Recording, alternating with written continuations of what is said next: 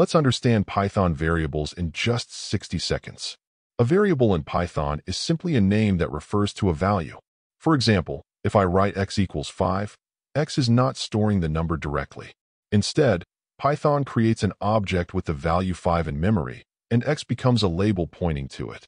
This is different from some languages where variables hold values directly. In Python, everything is an object, and variables are just references. That means multiple variables can point to the same object. For example, y equals x. Now both x and y point to that single value of 5. If you later change x to 10, a new object is created in memory for 10, and x is updated to point to it, while y still points to 5. So remember this. Variables in Python don't store values. They store references to objects.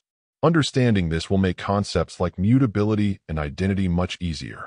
And that's how Python variables really work in under a minute.